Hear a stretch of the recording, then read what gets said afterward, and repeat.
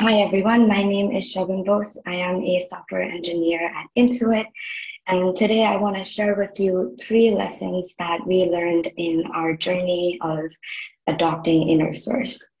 Before I begin, I just wanted to tell you a little bit more about myself. I've been associated with Intuit's InnerSource program from a fairly early stage. I had the opportunity to design and build our tooling that collects InnerSource metrics. I supported numerous teams in their journeys to get started with practicing InnerSource by helping others learn about what InnerSource is and how they can be set up for success. And even outside of that, now in my day to day, I've had the opportunity to both make and receive numerous small and large inner source contributions. Outside of my time at Intuit, I've also dabbled a little in the open source space. This year, I had the amazing opportunity to be the co-chair for the open source track at Grace Hopper. So all in all, I'm super excited to talk to you about Intuit's Inner Source program and my insights as an engineer. And I'm really grateful, of course, to the Inner Source Commons Foundation for giving me this opportunity.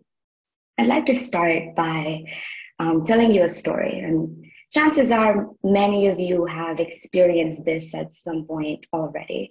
But I want to establish some context and kind of the most classic case at which InnerSource is used in Intuit and probably in many other places.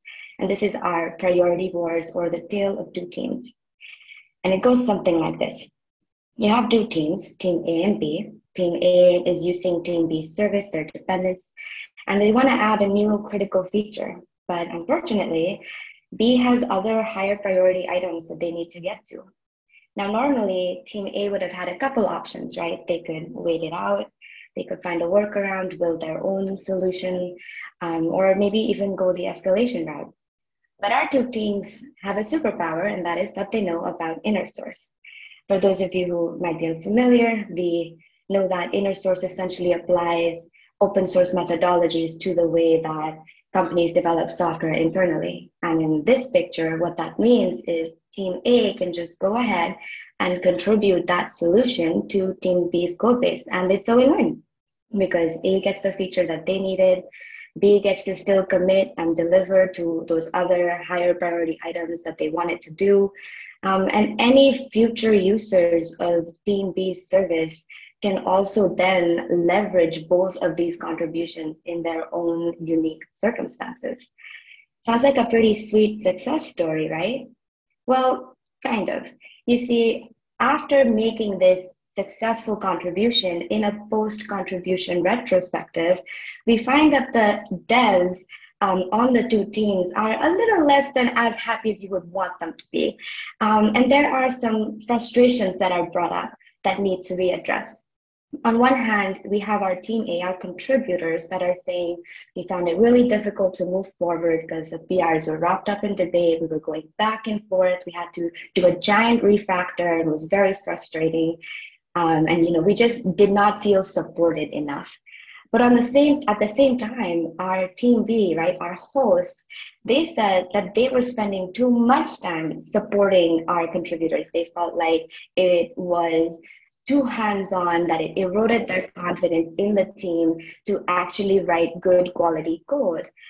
Now that's interesting because although it seems like the two teams were conflicting in their feedback, we realized very quickly that both teams just needed to learn how to work together. And that brings me to my first lesson of the day that I want to share with you, which is that InnerSource is a skill. Just like open source, teams need to refine these specific skills to become successful. And part of that is transforming from a more traditional producer-consumer mindset where, in this case, Team B, our hosts were the traditional producers. They were the only stewards for that code base.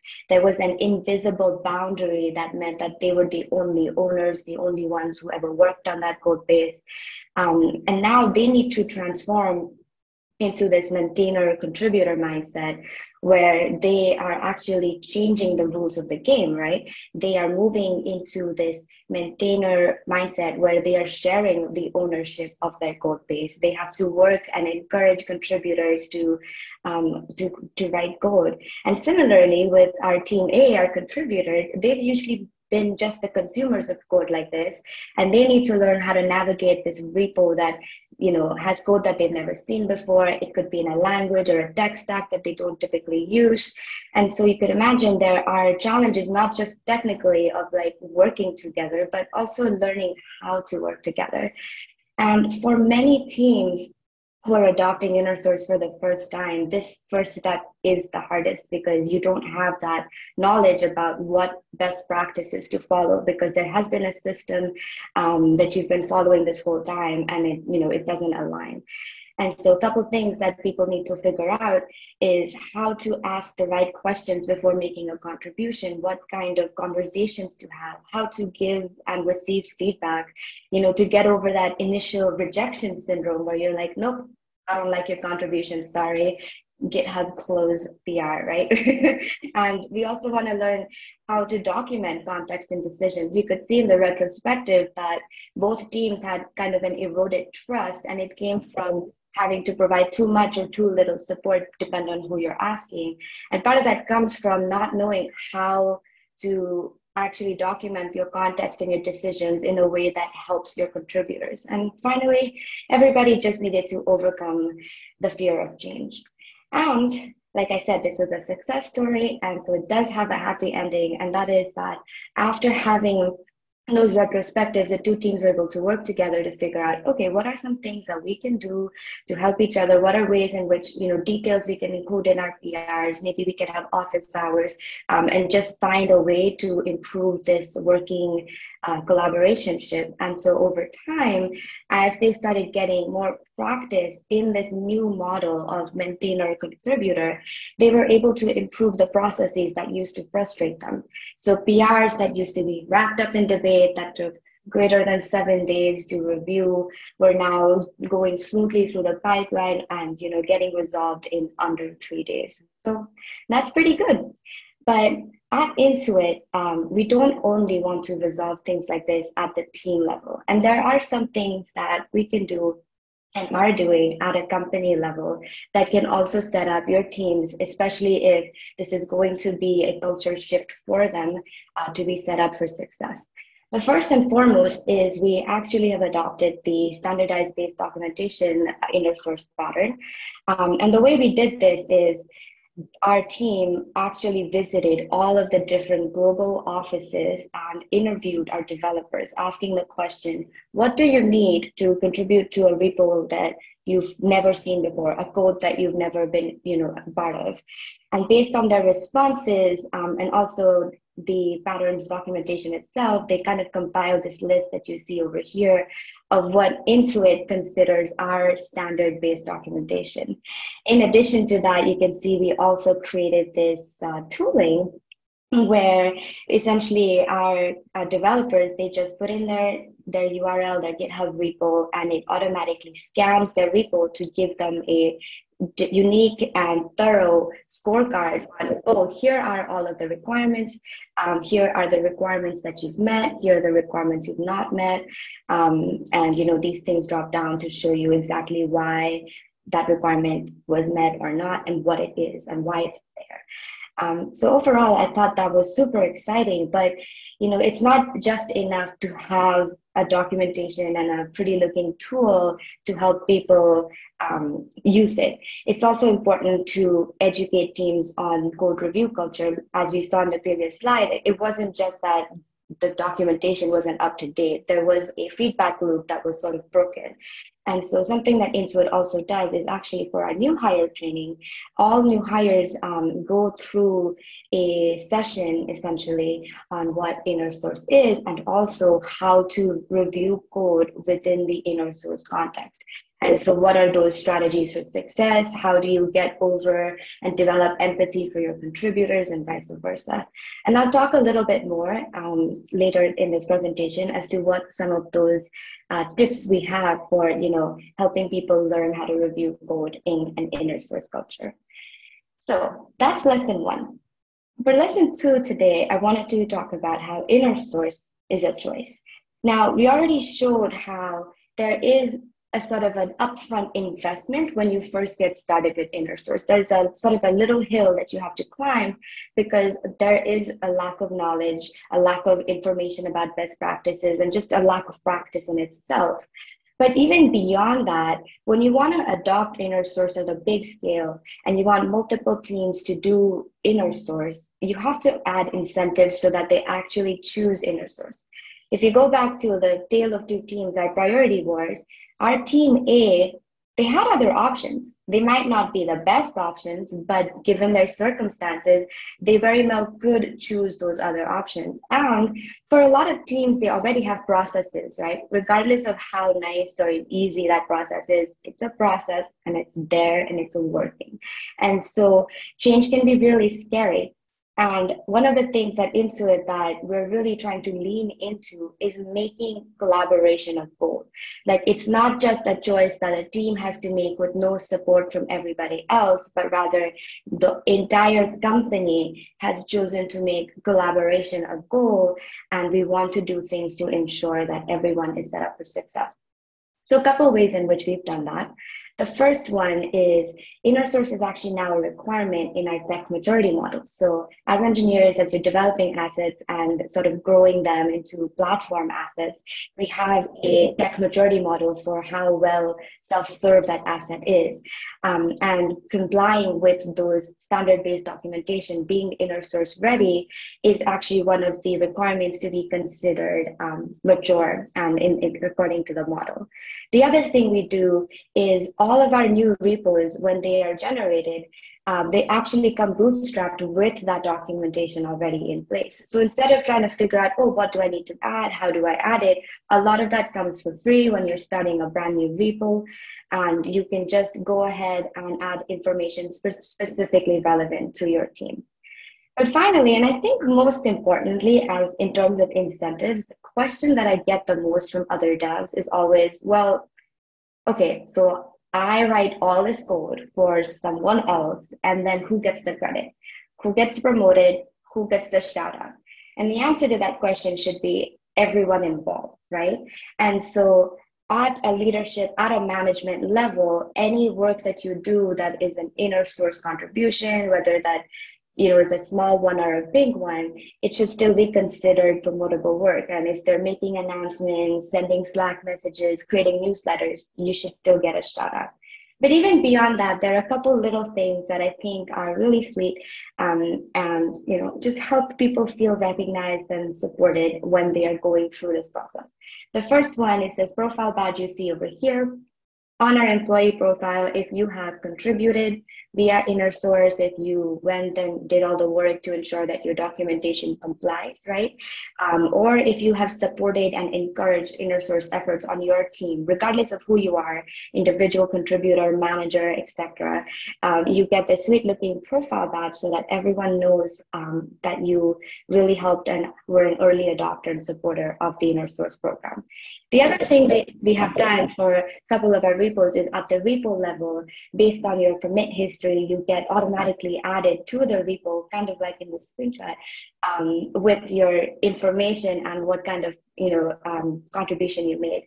This screenshot specifically has been anonymized, but is from one of our design systems. And so they also took it a step further and they put in these little emojis to talk about the kind of contribution you made, whether it was documentation, a bug fix, component design, accessibility, etc. And out of all of the different ways in which we get incentive, this is honestly one of my favorites as a developer. The first time my photograph and my name showed up on the contributing README, it felt like such a badge of honor, and it really felt like we were being recognized for the effort it took, to do this kind of work. Finally, I want to talk about the last lesson of the day, and which is that inner source It's a community. I've talked a lot about documentation so far, and that's partially because at Intuit, our first step in our InnerSource journey was to standardize the documentation. So our tooling, the calculator that I shared with you earlier, also the dashboards that we have for our leadership, and just in general, the requirements for our debt maturity model, etc., kind of hinge on the existence of this standard-based documentation. But I imagine we all know that, documentation is not enough. And when you're moving quickly in an environment, you're trying to get features out, you're working against the clock based on whatever situation that's going on in your company, chances are your documentation is going to get out of date very quickly. And a lot of teams, mine included, we kind of go through periods. We don't have this like continuous stream of doc updates. Instead, it's like we have our crunch time, and then we're like, oh, documentation is out of date. And we spend a little bit of time updating everything. And then we go back into crunch time and we keep cycling. And so it's important not just to put emphasis on documentation and standards like that, but also to build a community. And for InnerSource to be really successful, to go from something that is a one-time thing, I did it one time, I contributed to the repo, it was fun, to no, we have a working relationship with this other team. We have a shared ownership of this code base. We are all in this together. You have to build a community, and you have to have mentorship opportunities that our maintainers, our hosts, can provide to our contributors.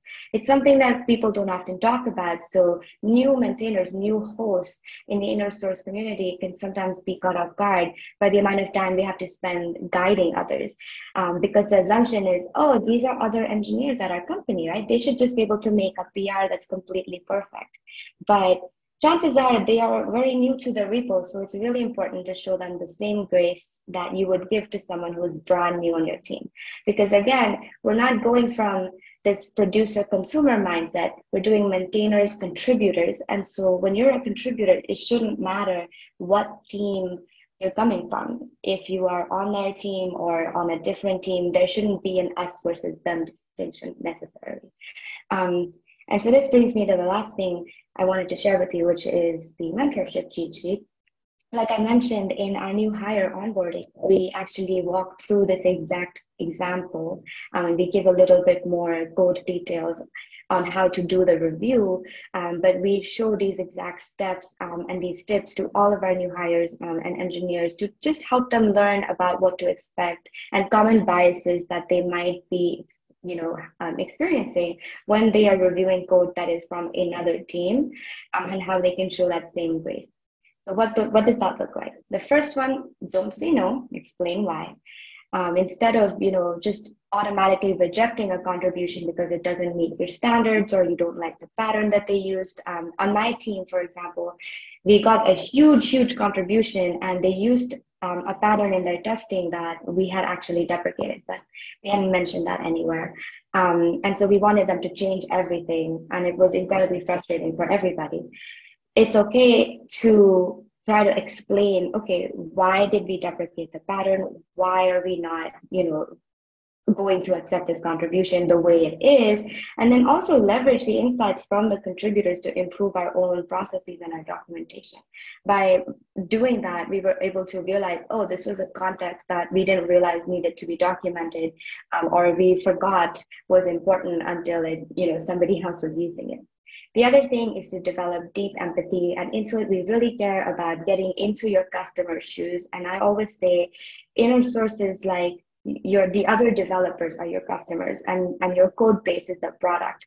And it's important to remember that your contributors, if they are new to the code base, they're just like you when you might have started on the team, when you might have started working on this code base. And chances are you're going to learn something from them too. Just because they don't know the exact patterns or the exact things that you're using in your repo doesn't mean that they don't bring their own experiences and might actually use that to make to leave the campground cleaner than they found it for everyone. And finally, focus on most important. This is something that my team is very guilty of as well. And a lot of teams do this, is you are you're caught off guard by the contribution sometimes, or you have so many thoughts because it's not what you expected because they don't have the context, right?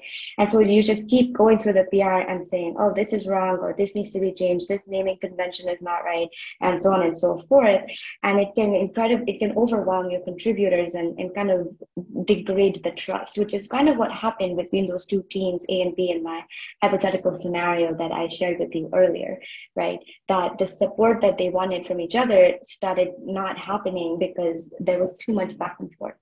And so a simple way to avoid this is to just start by the most important things. Instead of overwhelming your contributors, open a conversation, right? You're not grading them and saying, here's all the ways that you have failed. This is a conversation like, hi, this is a great example, but can you explain more about why you did this? This is the pattern we would like to follow, so on and so forth. And this can really help establish trust because now your contributors feel like they are entering a conversation and not a minefield. But yeah, that is everything that I have for you all today. Thank you so much for letting me walk you through these top 3 lessons of mine. And of course, to the InnerSource Commons Foundation for giving me this opportunity.